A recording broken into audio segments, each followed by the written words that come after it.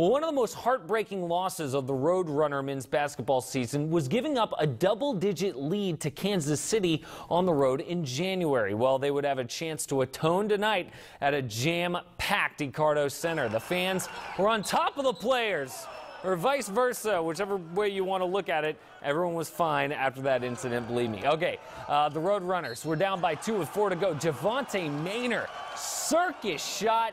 He made it and one, would add to their lead. But Martez Harrison buries the three, silences the crowd with 26 seconds left. Jaylin Arington will find the ball in his hands with 3, 2, 1.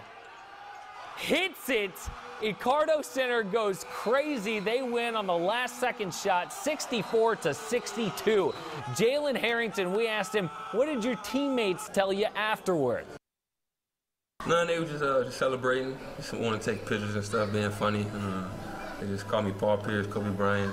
It's funny. So it's a team win, so a good team win, but I'm happy.